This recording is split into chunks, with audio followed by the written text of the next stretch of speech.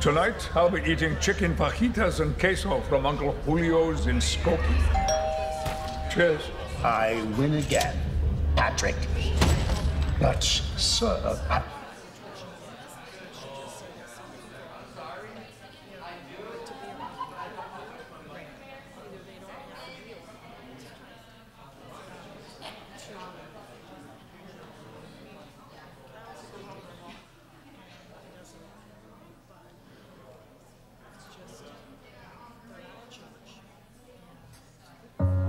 I wrote this just to ask you when you'll let up on me. Cause I've been waiting years just for a chance to breathe. I close my eyes cause I don't notice moments lost when I can't see. Now I resent you for the creases in her smile I can't forget. And as her voice slipped away, you came and went. Oh, I began to doubt if I was worth her love at all. Then you made me run from things that I've once loved, praying for miracles. And then you fired the gun, hoping I'd fall down. For what it's worth, I still held on. Now you're shaking my self-worth. You took that child away. You saw me at my worst. Now you're the only one here these days. But you're the one who caused that anyway. So dear time, I hope you'll find it inside your heart to let me cope. Forgive me for my anger, this is all I've known. Just let me find my way back home. Cause waiting up on you is getting old. I found myself grasping for the pictures on the wall, remembering those days where I felt 10 feet tall. Indestructible youth ran its course until the day you came along. Nowadays I find peace inside all the little victories throughout these lines. The warring rages fiercely, but I know it's fine. Cause you still haven't taken all my pride. Then you made me run from things that I've once loved, praying for miracles. And then you fired the gun, hoping I'd fall down. For what it's worth, I still held on. Now you're shaking my self-worth. You took that child away. You saw me at my worst. Now you're the only one here these days. But you're the one who caused that anyway. So dear time, I hope you'll find it inside your heart to let me cope. Forgive me for my anger, this is all I've known.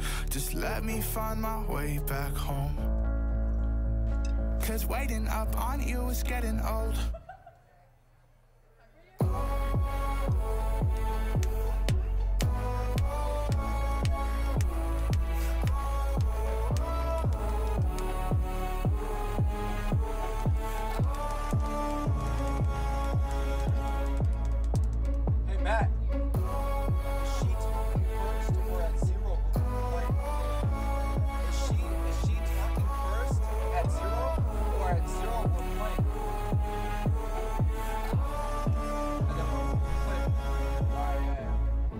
So dear time, I hope you'll find it inside your heart to let me cope. Forgive me for my anger, this is all I've known. Just let me find my way back home. Cause waiting up on you is getting old.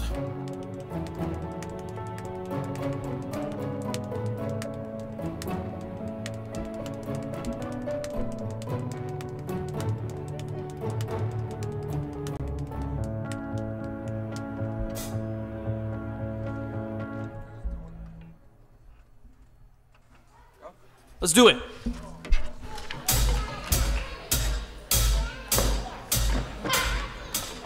Time out. Time out. Time out. That was almost cool. But why are you guys all over there? Why are you all over there? I guess that's the cool side, and this is the uncool side. I guess you two are way cooler than we are. All right, let's try that again, but with channel blank unmuted. Yeah? Oh, we got a thumbs up. Let's do it. There we go.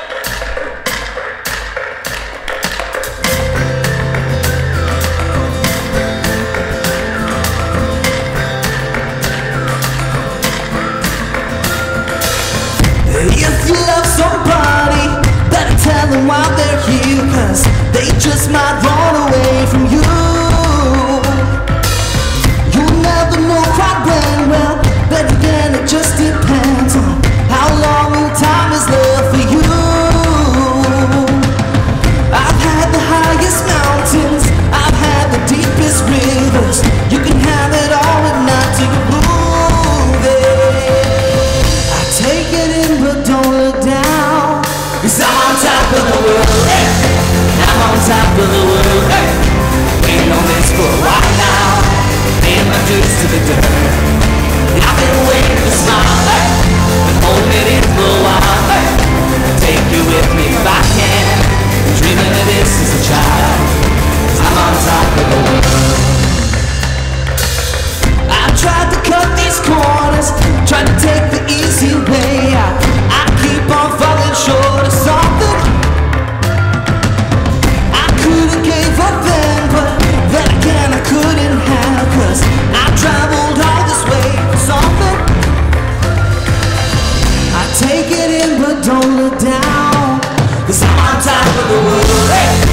I'm on top of the world, hey. Waiting on this for a while now, paying my dues to the dirt. I've been waiting to smile, hey. Been holding it in for a while, hey. Take you with me if I can, I'm dreaming of this as a child. I'm on top of the world.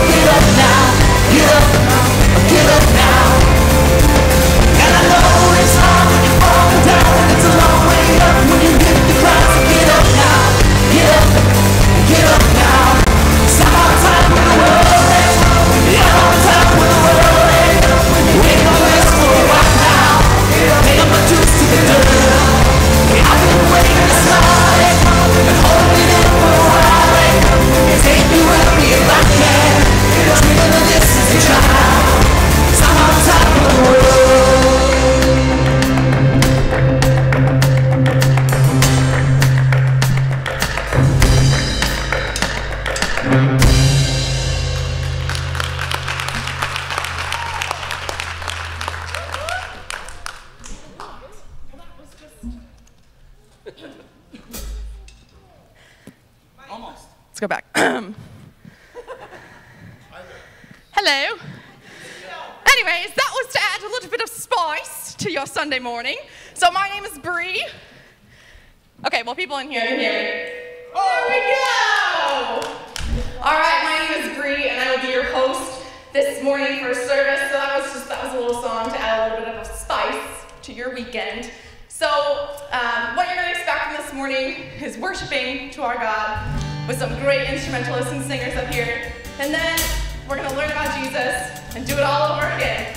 So we're so glad that you guys are here, and we hope that you left whatever's clogging your mind at the door so you can hear what Jesus has for you today. So let's join and worship together.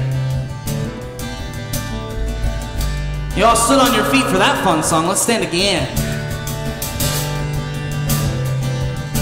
Here we go. Y'all ready? Sing it with me. What a friend. Oh, what a friend. Oh, we have in Jesus all our sins and griefs to bear. What a privilege legs to carry everything. I say, to God in prayer, to God in prayer, take it to God in prayer, to God in prayer.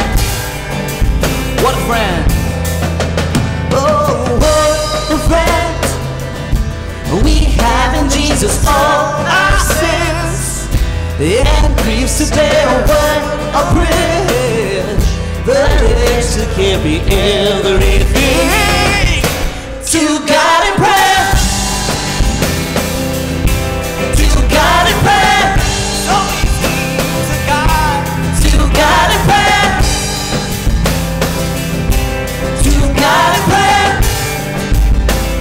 Oh, what peace in what peace we often forfeit, and oh, what needless pain we bear, so unnecessary, and it's all because we do not care. Yeah, everything you know it to God in prayer, to God in prayer, so easy, to God in prayer, to God in prayer. Oh, what peace, and oh, what peace we often forfeit, and oh, what needless pain we bear, so unnecessary. It's all because we do not care. Yeah, everything to God in prayer, take it to God in prayer, sing it to God in prayer, to God in prayer. All right, man, bring it down, bring it down, bring it down. Take it to the Lord in prayer. We say, take it to the Lord in prayer. We say, take it to the Lord in prayer. I know you know it. Say, take it to the Lord in prayer. We say, take it to the Lord in prayer. We say, take it to the Lord in prayer. Are you worried now? Take it to the Lord in prayer. Are you down now? Take it to the Lord in prayer. We say, take it to the Lord in prayer. Take it to the Lord. Take it to the Lord in prayer. In prayer. Take it to the Lord. Take it to the Lord in prayer. Oh, in prayer. Take it to the Lord. Take it to the Lord in prayer. Take it to the Lord. Take it to the Lord in prayer. In prayer. Take it to the Lord. Take it to the Lord in prayer. Take it to the Lord. Take it to the Lord in prayer. In prayer. Take it to the Lord. Take it to the Lord in prayer. In prayer. Take it to the Lord. Take it to the Lord in prayer. In prayer. Take it to the Lord. Take it to the Lord in prayer. In prayer. Take it to the Lord. Take it to the Lord in prayer. In prayer. Take it to the Lord. Take it to the Lord in prayer. We say, take it to the Lord. Take it to the Lord in prayer. In prayer. Take it to the Lord. Take it to the Lord in prayer. In prayer. You worry down. Take it to the Lord in prayer. In prayer. Are you down now? Take it to the Lord in prayer.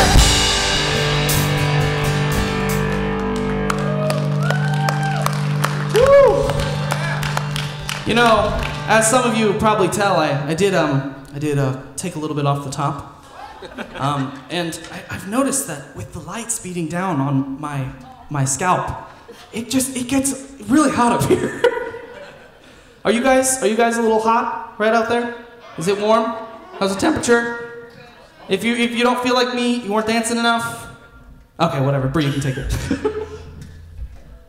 But keep your arms down because we've got some pit stains going on. Just letting everybody know. All right. Well, thank you guys so much for worshiping with us at home. People, thank you guys for worshiping with us as well. But do not fret. There will be more songs at the end. I have to keep my pits down.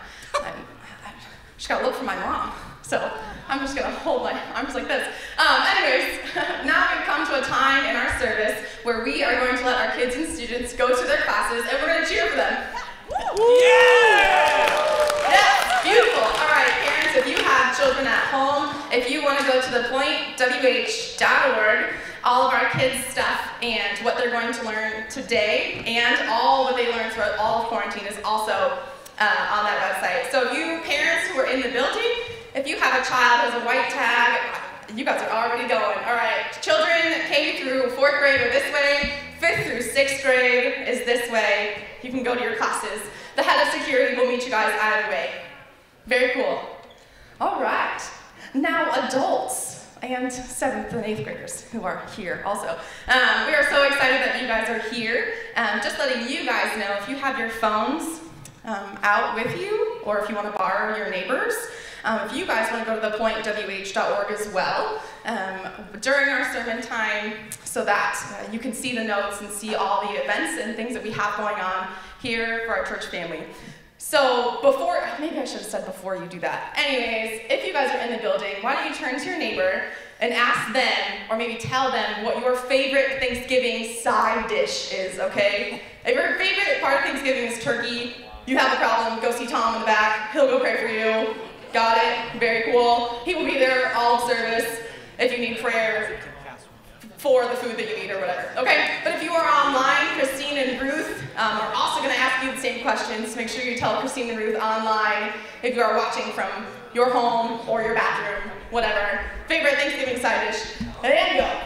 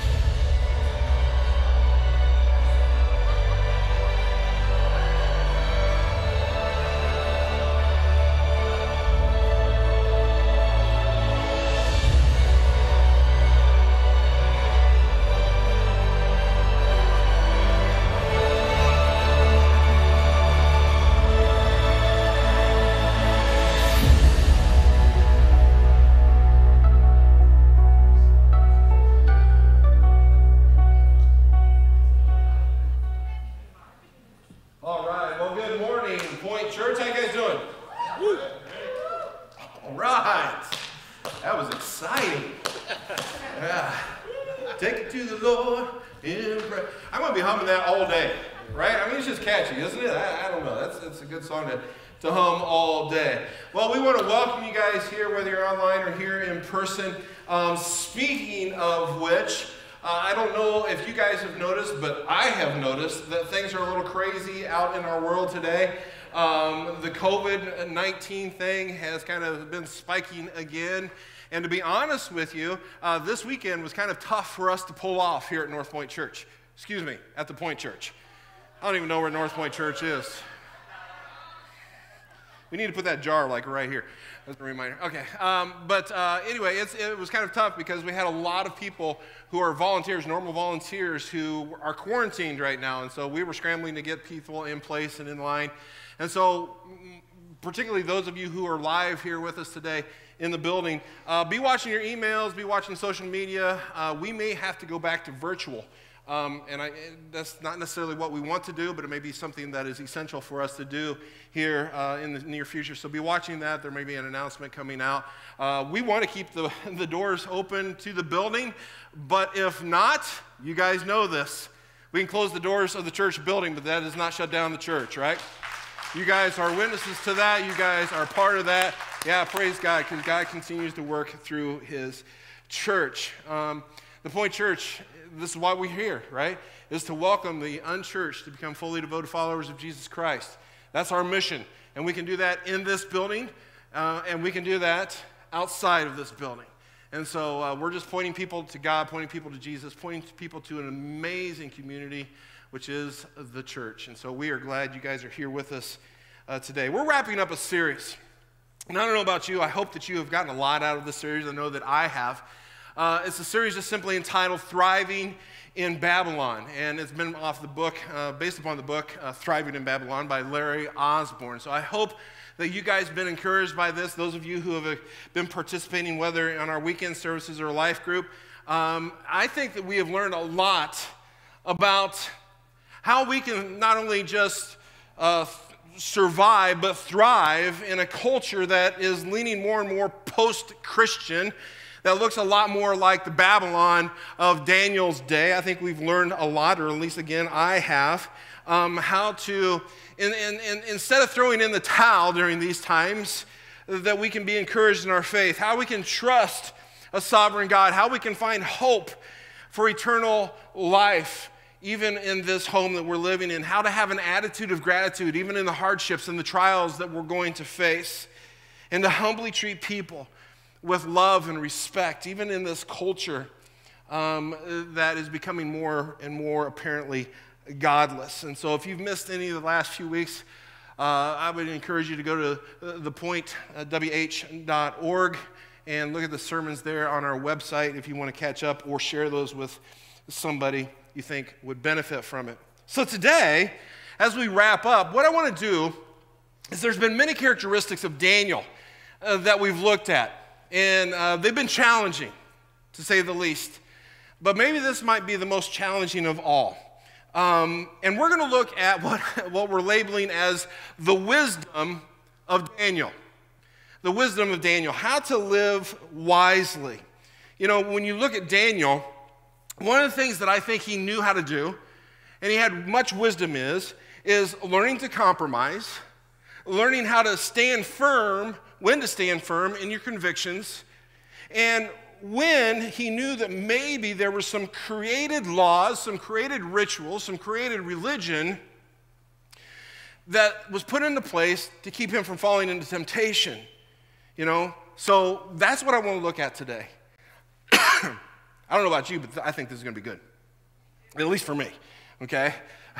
You guys can come along on the ride if you like, but this is going to be good. I might be just preaching to myself today, but I think all of us to some degree might be able to get something out of this. Because let me ask this question. How many of you struggle? You heard this word just a second ago, and how many of you got a little wigged out? Especially those of you who are Christians. When I say the word compromise, right? How many of you struggle with the word compromise? Especially as Christians, because if we think compromise, faith, right? We think those two things cannot go together, right? I mean, that's kind of how I was raised, right? But I look at Daniel, and not only did he have hope, but he also had humility. But I think one of the things we can glean from him is wisdom to pick his battles incredibly carefully. What lines are you going to draw in the sand? And kind of looking at Daniel and saying, how did he do that? Because the reason I look at Daniel and say, man, this guy had it going on. And I brought this up many, many weeks over the last few weeks.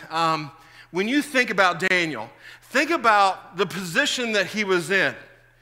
Daniel, whose name was changed by this ruthless, godless king, right? His name given to him by his parents was a godly name, right? It honored, Jehovah God, and yet his name was changed to Satan's prince. In other words, this Nebuchadnezzar guy who took him captive said, hey, look, we're just going to change your name. I know your parents gave you this God-honoring name, but we're gonna change it to one that honors our pagan gods. And when you read about Daniel, at least in his memoirs, we don't see that he gives much pushback on that. Not much at all. When you read his memoirs, you understand that he was kind of forced to study astrology and the occult, right? And he, see, if it was me, I'd be sitting in the back of the class going, whatever. Not him. He sat at the front of the class and actually graduated the top of his class. I'm going to share with you why that's important here in a little bit. He didn't seem upset when he was castrated and forced to work under this godless, evil king who had destroyed his hometown. How many of you love your hometown? I mean, I love my hometown. His hometown was destroyed. The temple was destroyed. And did I mention he was castrated? I mean, and yet he doesn't really seem to be bothered by it. And I'm like, holy smokes. And then you think about this. This is huge. This Old Testament evil king destroys the temple of God and then takes artifacts from the temple of God, Yahweh God, back to the pagan temple, sets them up to mock God. And all the time, you look at this, and Daniel, I don't know how he did it, made compromises. Because if I'm in Daniel's shoes, I'm like, time out. Not going to honor you, not going to do the things you want me to do, and if I do them, I'm going to do them poorly. But not Daniel. He was wise and chose his battles wisely, carefully. However, I will say this, even though he chose his battles, there were times where he did stand up. He stood in the gap and said, okay, this is the line, I'm not going to cross it. One of those times is kind of interesting and it kind of sticks out to me, and you'll know why here in just a second, is that he didn't step across the line in some dietary orders, right? There was a line in which God had asked that they eat a kosher meal or kosher diet, right? And this is one of the things where Daniel would not cross the line. When the king says, I want you to eat my food. Can you imagine that? See, I can't imagine this because the king's food would have been Giordano's pizza. The king's food would have been all the rich stuff, right? It would have been Coke, not just Coke Zero. It would have been all the delicious food, it would have been like Thanksgiving every day, right? Pumpkin pie with all the whipped cream you wanted on it. It had been, that corn casserole stuff. I don't even know what's in it, but it's what's in it is delicious, right? You just open up a box of Delicious and put it in with some corn and stir it up and cook it. I don't know, but it's great. And so that's what the king would have had. And then Daniel and his friends would have been on the kosher diet. And so he sticks to his guns.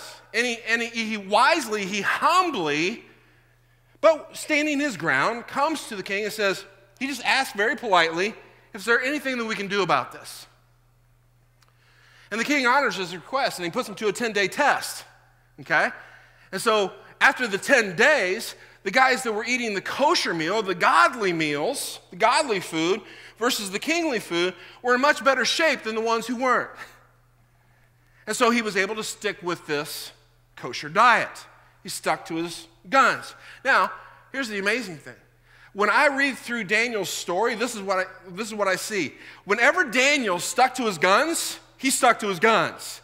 And he was willing to face the consequences of whatever he was going to face. Okay? But there were also times where he was just like, I can compromise in these areas.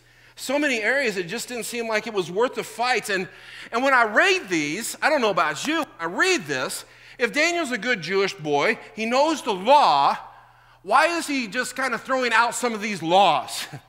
Why is he doing that? Because it really confused me, somewhat bothers me, because I'm sitting here going, doesn't that demonstrate that Daniel had a lack of faith? I mean, if he didn't stick to his guns continuously, doesn't that show just a lack of faith on his part? And so I get really confused. Because think about this. How many of you who are Christians, how many of you who are Christ followers in here today admit that if we give any sort of compromise on our convictions, if you give any kind of compromise on your convictions, you've been ingrained that is compromising your faith, right? Am I right? Because that's how I was raised. If you give in on your convictions, you're kind of giving up, you're stepping back, you're not honoring God. If I compromise in this area, dude, I must not be honoring God correctly. So here's the question, how do we as Christians Determine the lines that we won't cross and the things that we can compromise on. How do we determine the lines that we can never cross? These are lines that we cannot cross, and ones that we can compromise on. And some of you are hoping that I will put a list on the screen, and that's not going to happen. I want you to think through it on your own. I think you need to come up and you need to look at Scripture and you need to talk with God and you need to allow the Holy Spirit to work in your life to know what those lines are. But I will say this. Here's the first thing that I want you to consider. Consider this. There is a huge difference between what God forbids and just things we don't like. I'm going to step on toes this morning. I can see that already. There's a huge difference between what God forbids and just simply things that we as Christians don't like. In other words, there are standards that God places upon his people, but I'm going to tell you something. God didn't set those standards for all people. Look at how Paul says it. I love how Paul says it. He says it so much better than I can. In 1 Corinthians 5, he says this. Now I'm writing to you, you Christians in Corinth, the church in Corinth. He says, I'm writing to you that you must not associate with anyone who claims to be a brother or sister in Christ, but is sexually immoral or greedy, an idolater, a slanderer, a drunkard, a swindler. Don't even eat with such people. When I read that this week, I'm like, holy smokes, you should have seen who I was eating with last week, right? J.C. Crawford was over to my, no, I'm kidding. Right? But I want you to understand, you've heard me say this. How many of you heard me say time and time and time again, context is king. When you're reading the context of a passage of Scripture, the context of that passage must drive the principle of that passage. This passage is actually talking about church discipline. This is Christian on Christian. This is not Christian with non-Christian. This is totally important, okay? There's a list of sins that we're told that if a believer does not have an unrepentant heart towards these sins, to disassociate with them. That's what it says. If they have an unrepentant heart, we have to separate from them. However, look at what Paul said right before this in 1 Corinthians 5, starting in verse 9. He says, now I wrote to you in my letter not to associate with sexually immoral people, not at all meaning the people of this world, meaning the unchurched, the non-Christians, who are immoral and greedy and swindlers and idolaters. In this case, you would just have to leave. It would be better for you just to leave the world. Now, what God is saying through Paul is this. We're told not to separate. Do you hear me on this? We're told not to separate from unchurched people, non-believers. Because here's the big idea. You and I, as Christians, are called to have influence on the world. And Paul says this. And basically what he's saying is this. If you don't want to influence non-Christians, it's better for you just to die and go to heaven. I mean, this is what he says. He says, it's better just to leave this world. I'll put it in my context. It's better for you to just die and go to heaven. Because I got a job for you to do. And if you don't want to do the job, just, get out of the way so other people can. is what he's saying. So the characteristic of wisdom, of knowing what battles and hills are to fight, have been really key to Daniel. I think those were key to Daniel, and I think they need to be key to us. Think about this. Remember, I said this earlier. Daniel was forced. I gotta mute my phone. Somebody's dinging me. Do you not know where I'm at?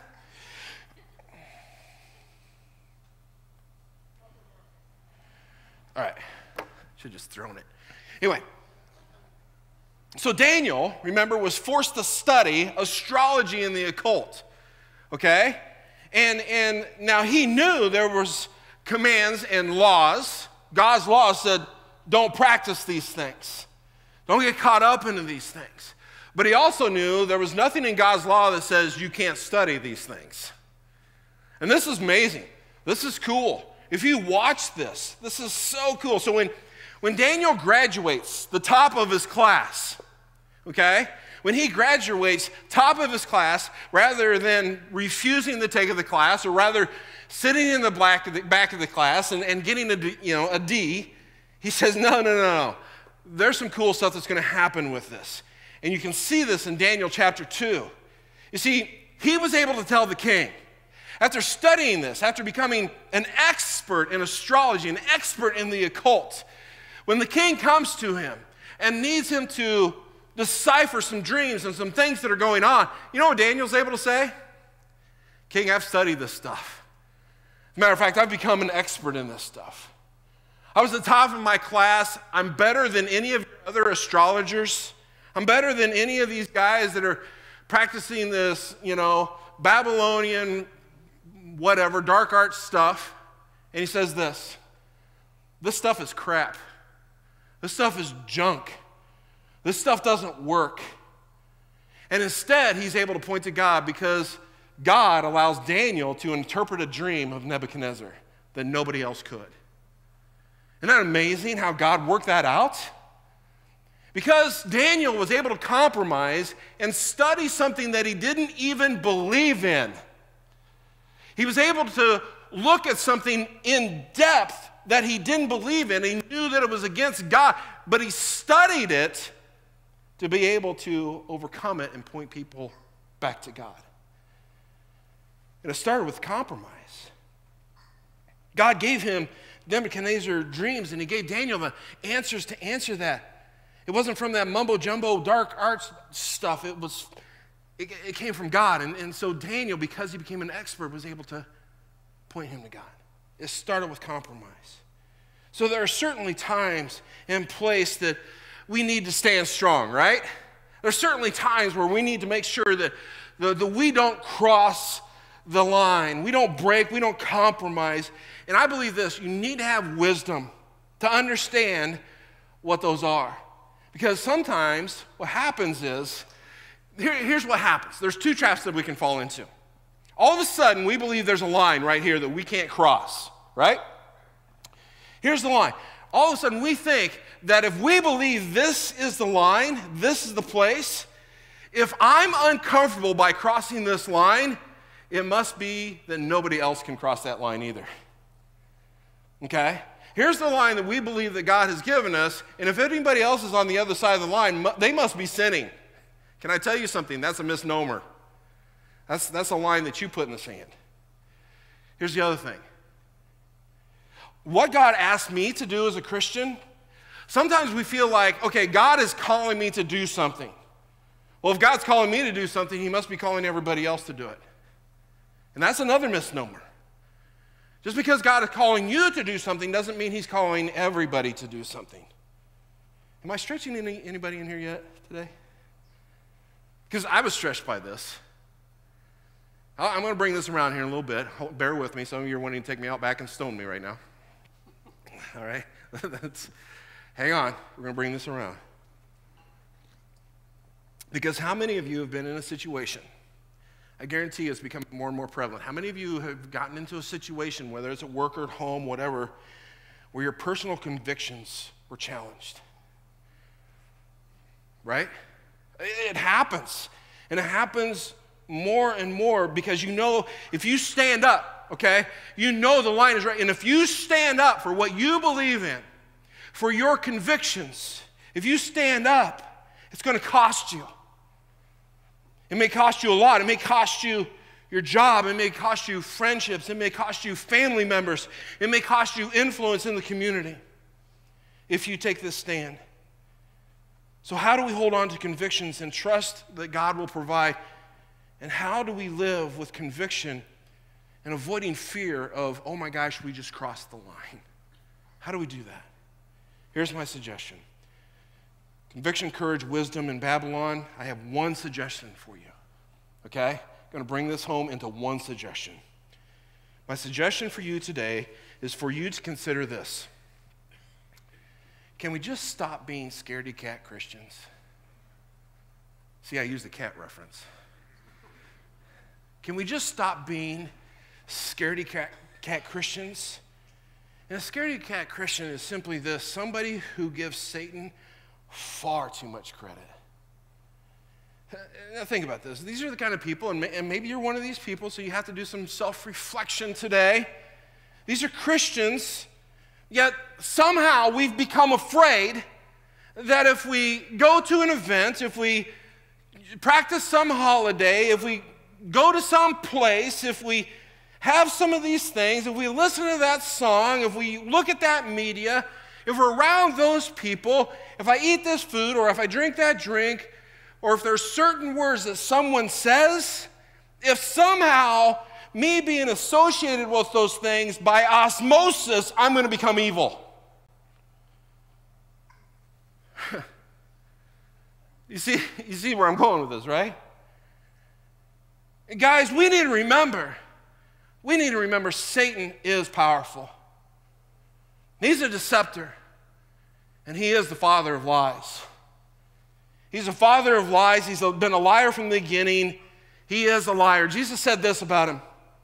In John 8:44, he says this: he was a murderer from the beginning and has nothing to do with the truth because there is no truth in him. When he lies, he speaks out of his own character. He is a liar and the father of lies. Here's the deal. Sometimes what can happen as Christians, we can start to believe his lies. We can start to believe his lies, and we end up thinking that anything that might slightly be touched by Satan, anything that can be slightly used by non-Christians or non-believers, if we are associated with that at all, somehow by osmosis, we're gonna be the same thing. We're gonna fall into the trap. Somehow, it's gonna bring us down. But I want to remind you guys today, if you're watching online, if you're in here today, I want you to remember, as powerful as Satan is, as much of a liar as he is, he doesn't have that much power. Because greater is the one who is in us than the one who is in the world. 1 John 4:4, and I'm glad that like 3 of you agree with me. You, dear brothers and children, are from God and have overcome them, being Satan's little minions, because the one who is in you is greater than the one who is in the world. God's power is demonstrated. Listen to me.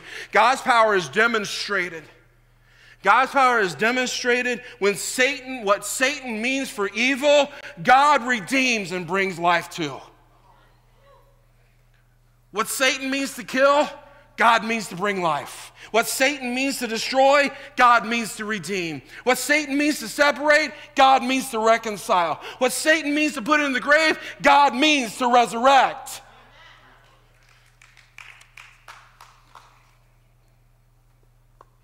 So when we fall into this mindset of being scaredy-cat Christians, what we tend to do is, I got to be honest with you, we tend to make God look weak.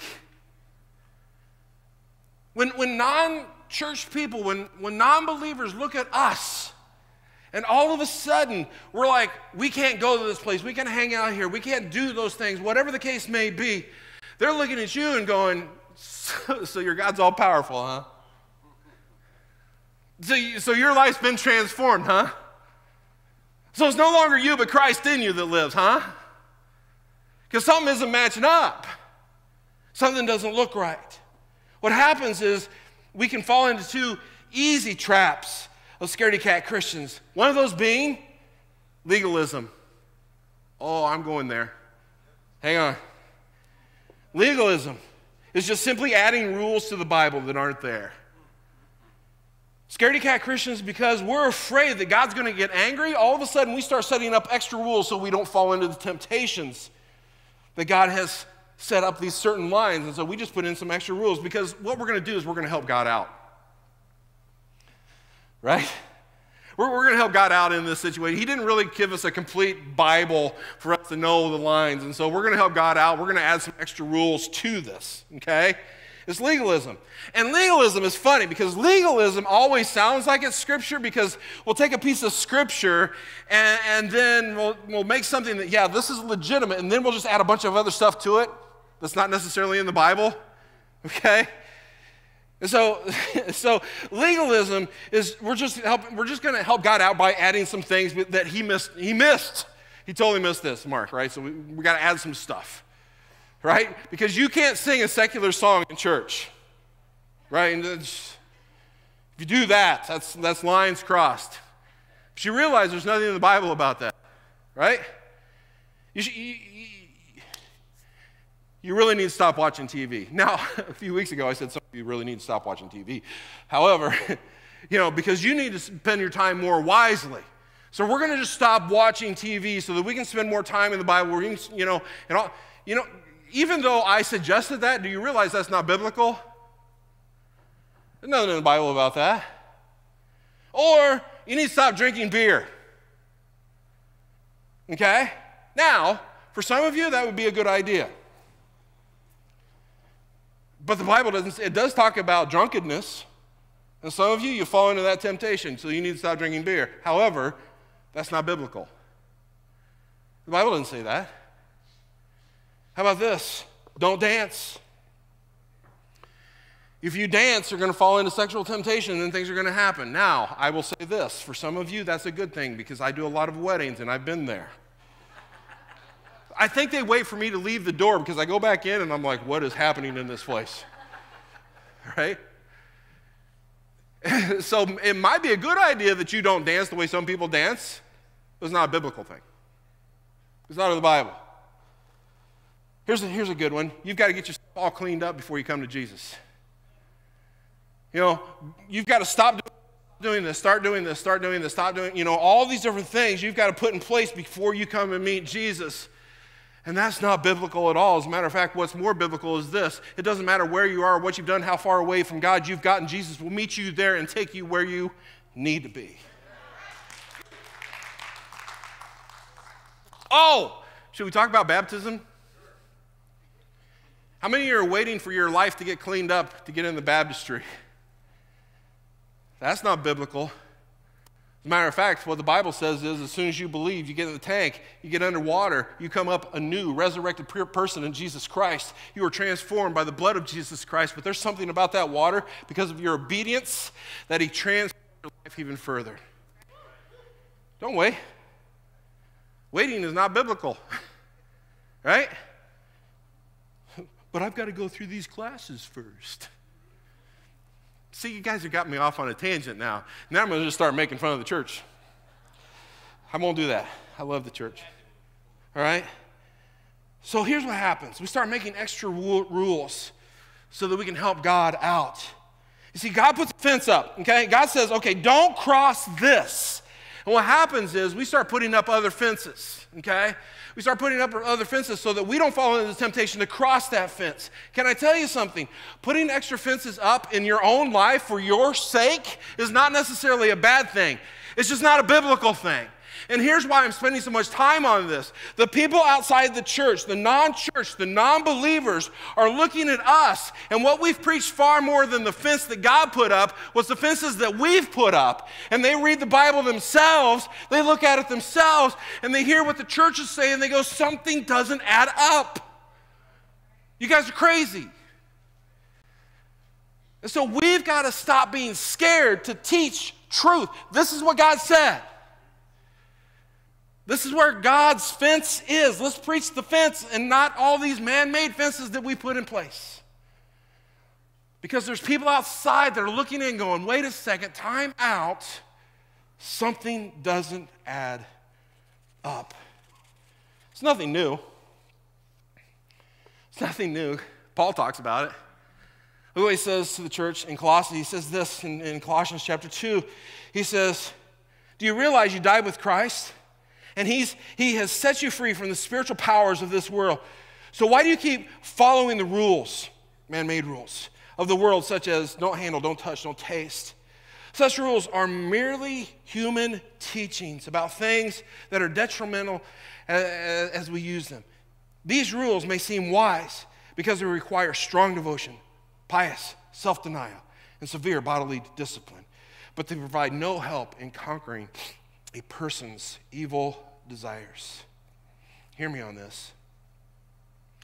We will never make God look bad. Christians, we will never make God look bad when we stay in line with his rules. But we will always make him look weak when we add extra rules to his. That's legalism. Let's get to point 2. Some of you are going to really like this one, okay? I'm calling point 2 of scaredy cat Christians that we need to avoid is something like this. Have you ever heard of spiritual cooties? Okay? Spiritual cooties.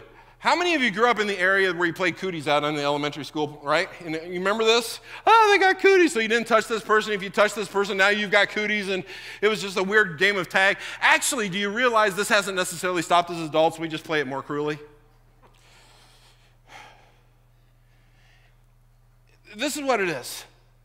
Instead of redeeming the things that Satan has defiled, instead of allowing God to redeem the things that Satan has defiled, we think, again, somehow by osmosis, that we will contract spiritual contamination if we're around bad things or bad things touch us.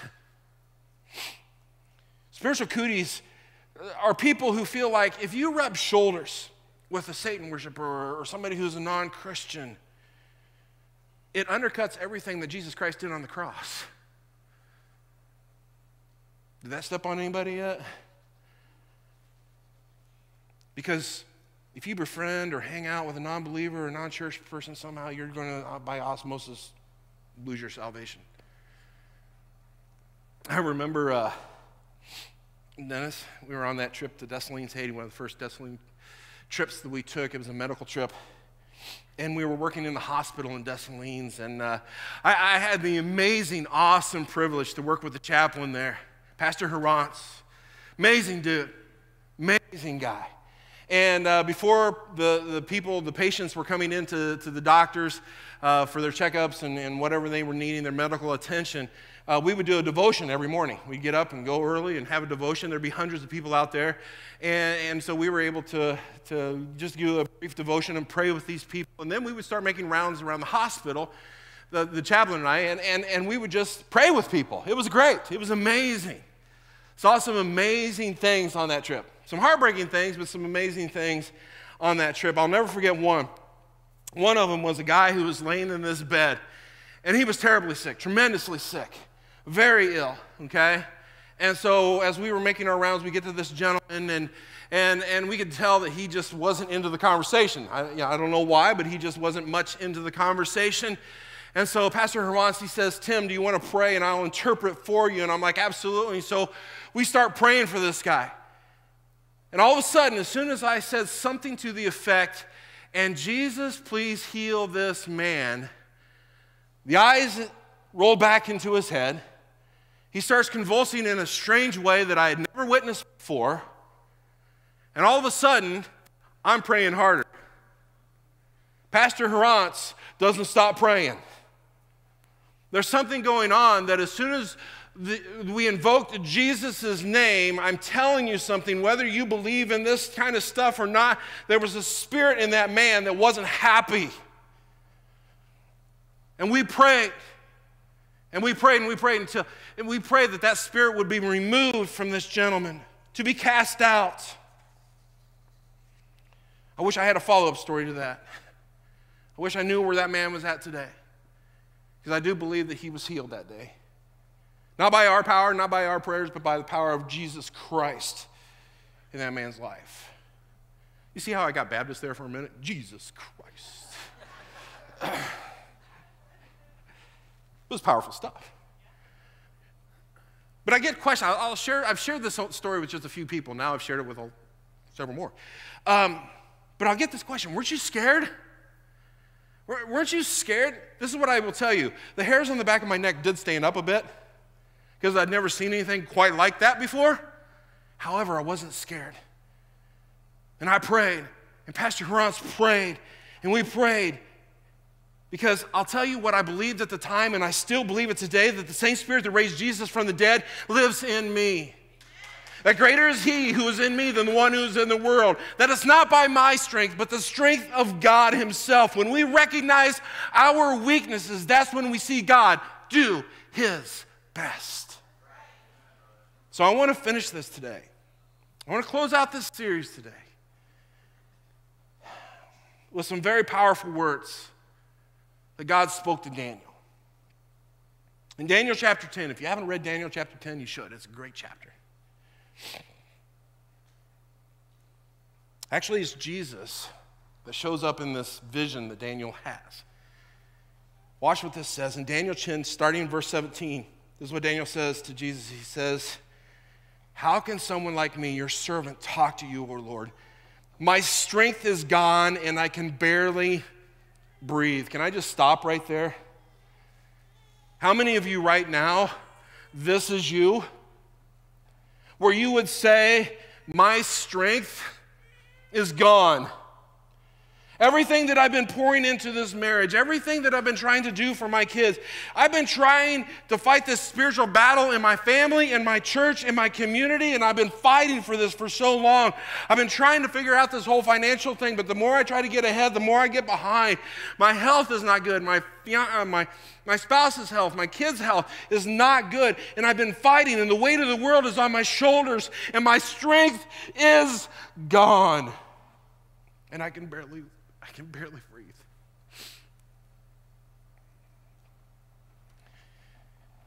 Please lean in. Then the one who looked like man, this is Jesus. Then Jesus touched me, and I felt my strength return. Don't miss this. When he touched me, I felt my strength returning. Some of you, maybe many of you, this is why you're here today. This is it. This is your God moment. You need that one touch today to have your faith returned.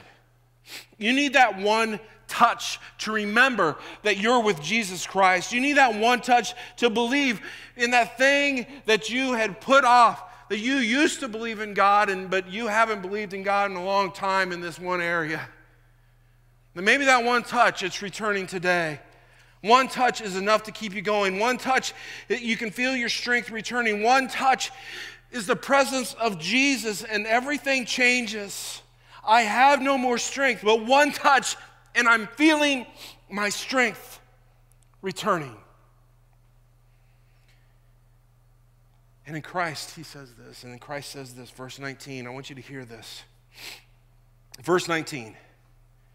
Do not be afraid, for you're very precious to God. Have peace. Be encouraged. Be strong. Again, some of you need to hear this today. That in God's sight, you're precious. He wants you to have his peace. He wants you to have his strength. When this comes, he touches us. When we start to feel this, then you can say, just like Daniel, as he spoke these words to me, I suddenly felt stronger and said to him, please speak to me more, Lord, for you have strengthened me. Listen, we need to stand in our faith. We need to stand strong. Maybe, do you realize that the first time that you prayed to God, God answered your prayer? Whatever the prayer was, God answered your prayers. When he touches you, when he's reaching out to you, he strengthens you, and you're able to stand strong even in the midst of the trials and the hardships. You're able to have that hope with humility and wisdom. You're able to hear the words that God has for you. And when you have those words of God, not only can you just survive, but you can thrive in whatever Babylon you're facing. Some of you right now, deep down in your souls, you have to realize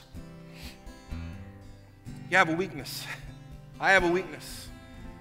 And our greatest weakness is our sin. We're sinful. But understanding our greatest weakness allows us also to understand and to receive the greatest power that has ever come to this earth. And that is the power of Jesus Christ. When Jesus cried and lived without sin and died and rose again, anyone who calls upon the name of the Lord will be saved. You're forgiven and you're transformed. That's the greatest strength that has ever been placed upon this earth. I guess I would just say this. There are people here today. Maybe you've been watching online and you're just watching online today. But you're here right now. For this moment, right now, at this moment, because there's a battle inside of you that's raging, and you have the choice. Do I continue fighting on my own strength where I'm getting to a point where I can barely breathe, or do you just surrender that to God and allow Him to touch you, to bring the strength needed to survive and thrive in our Babylons? Now the moment is here. So can you say by faith, I surrender to Christ? I give my life to Him. I turn from my sins. My life belongs to Him. Without Him, I am nothing, and He is my everything. Can I just tell you, please, please, please never think that you're too insignificant for God. You are precious in His sight. Jesus died for you. And now His Spirit lives in you.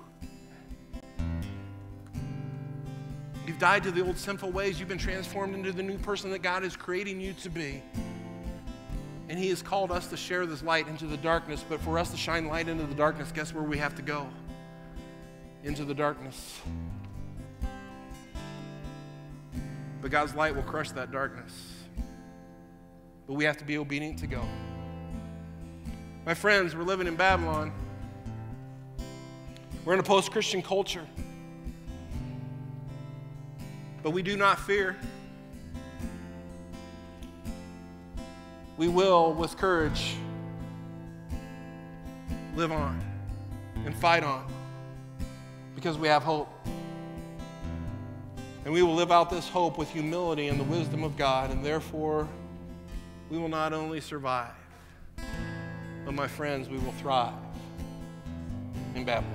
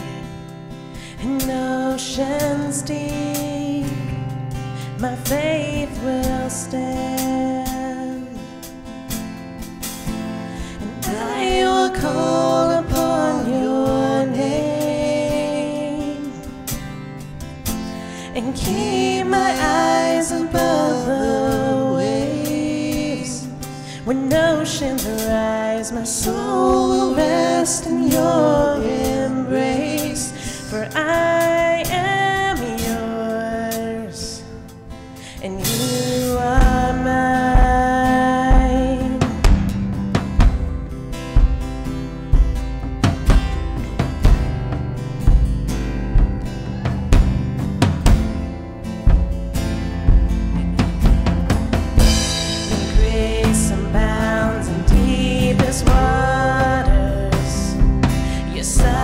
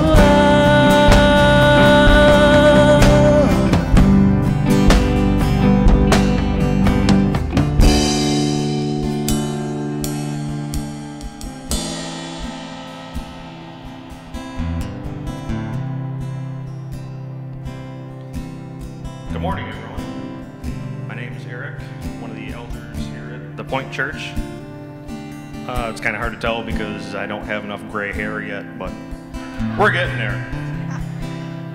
This is our time for communion. We have tables set up here at the front of the stage and in the back corner.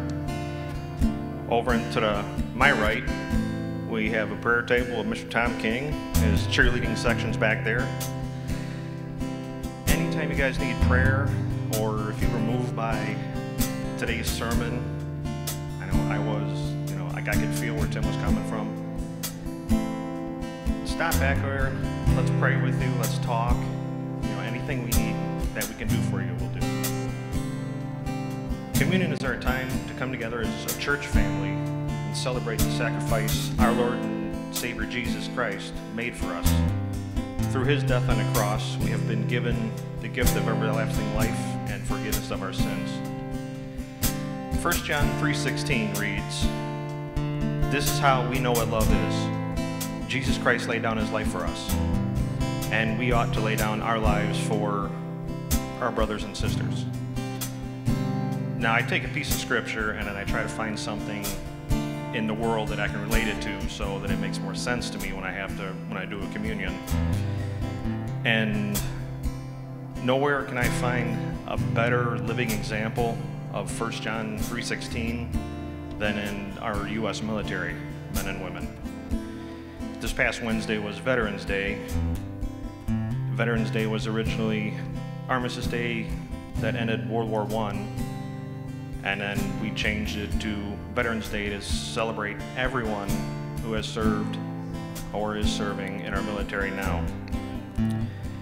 It's not a day to go get a good deal on bedroom furniture or $5,000 off a brand new car, which is kind of sad that we do that, but ever since I was a little kid, I've loved and been fascinated by war documentaries, war stories. Anytime I had to do a book report in school, it was some facet of war. I've seen thousands of hours of documentaries, read hundreds of books on it. But the stuff that I enjoy the most are the stories from the mouths of the people that were there.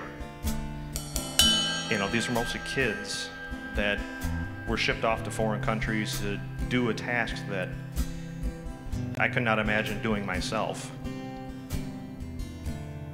And through, the trials and experiences that they had, they would form a bond that people like me have never served would never understand. One thing that really sticks out to me is how much these guys, men and women, would depend on each other to stay alive. You were dependent on the person next to you. And they would go through extraordinary measures to take care and protect their fellow soldier, even to the point of sacrificing their own lives to save their fellow men. This is a love and a bond that I'm really in awe of any time that I think of it. And as Jesus sacrificed himself out of his love for us, we can find that same type of sacrificial love around us today. I want to thank all of our servicemen and women for what they have done for us and showing us what unconditional love can be today. Let's pray. Father, thank you for this wonderful day that we can come together and worship and praise you. Father, thank you for the gift of eternal life through the sacrifice of your only Son. Your love for us is something that we have a hard time wrapping our minds around. Father, as you show your great love for us, teach us how to love others in the same way. Lord, thank you for the brave men and women who have served their fellow man by protecting our country in times of need. Because of them, we are able to gather together freely and worship you without fear. We love you, Father, and it's in your Son's most holy name we pray. Amen.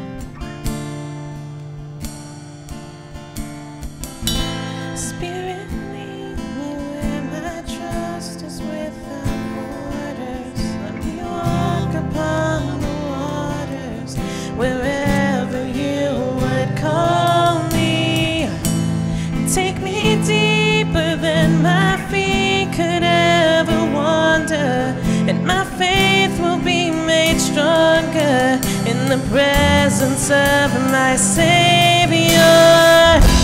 Spirit, lead me where my trust is without borders. Let me walk across the waters wherever you would call me. Take me deeper than my feet could ever wander, and my faith will be made stronger in the presence of my Savior. Spirit, lead me where my trust is without borders. Let me walk upon the waters wherever you would call me.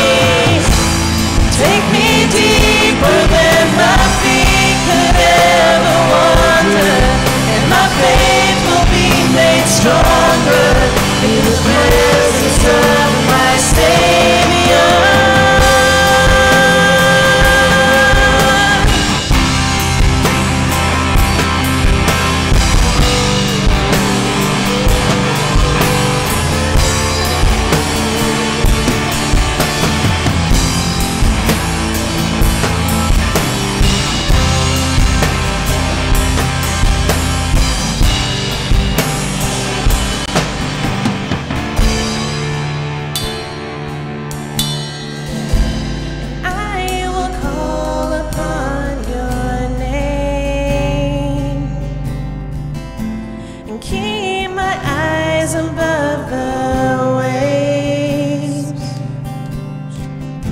My soul will rest in your embrace, for I am yours, and you are mine.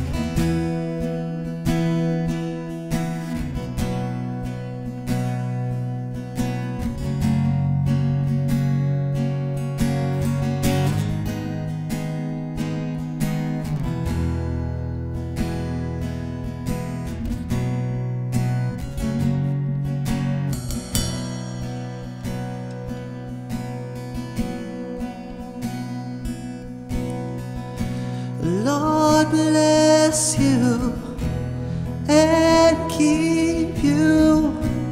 May His face shine upon you and be gracious to you.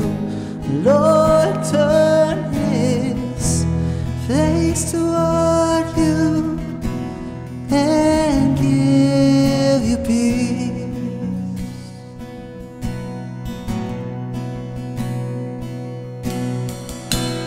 Lord bless you and keep you. Make His face shine upon you and be gracious to you. Lord turn His face toward you and give you peace. Sing Amen. Amen. Amen. Amen.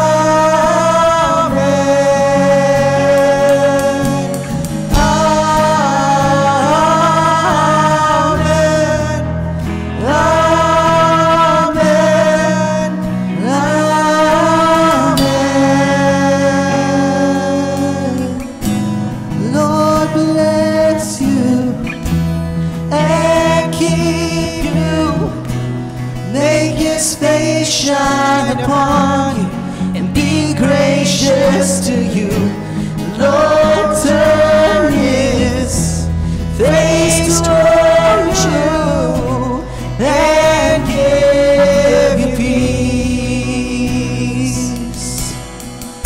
sing amen.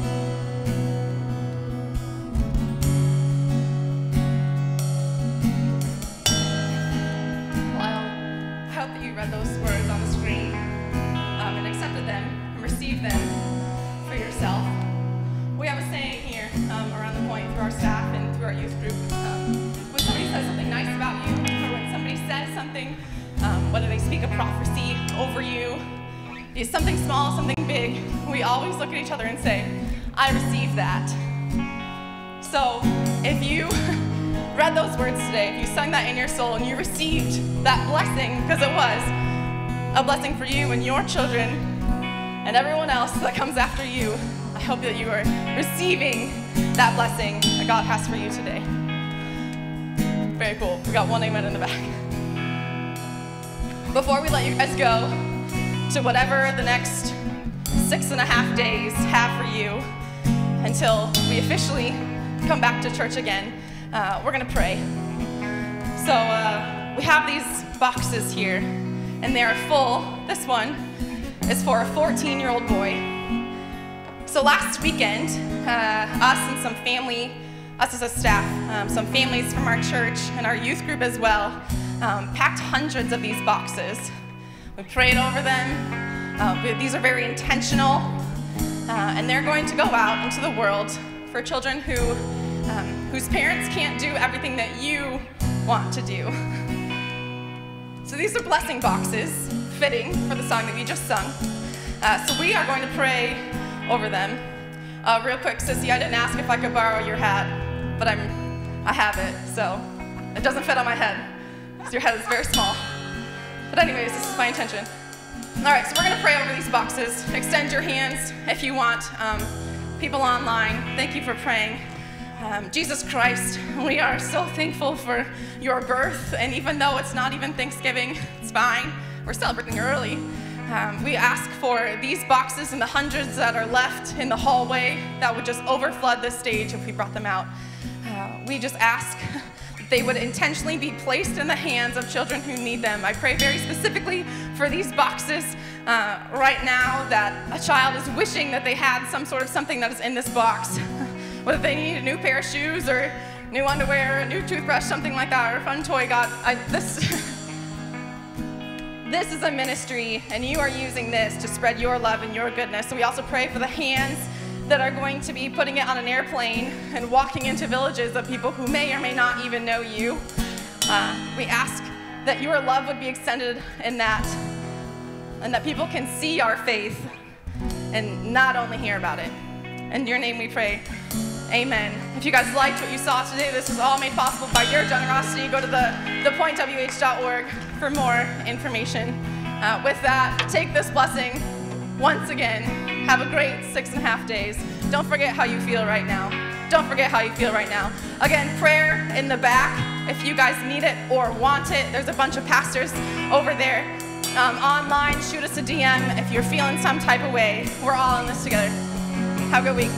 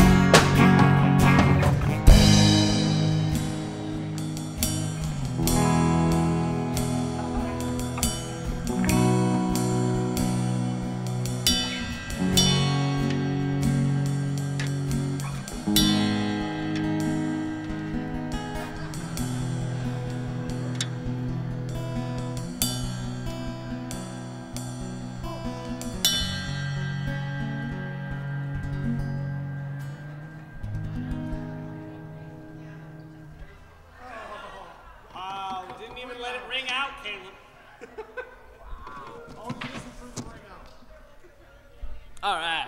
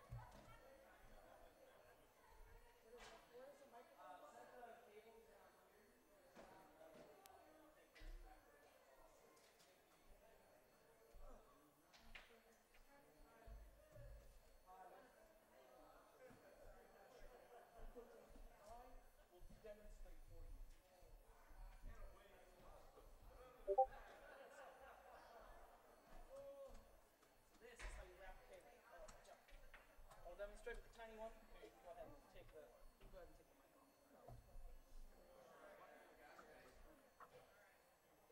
So, in this hand, you can put them here. In this hand, you delicately hold your cable in 2 fingers. With this hand, you will slide it down a length, or about a foot. You're going to twist with these fingers, twist with these fingers. Because normally when you wrap an extension cord, you do this thing. You can do that. Basically, the cables are trained, so if you twist it with your fingers, it starts to make a loop on its own.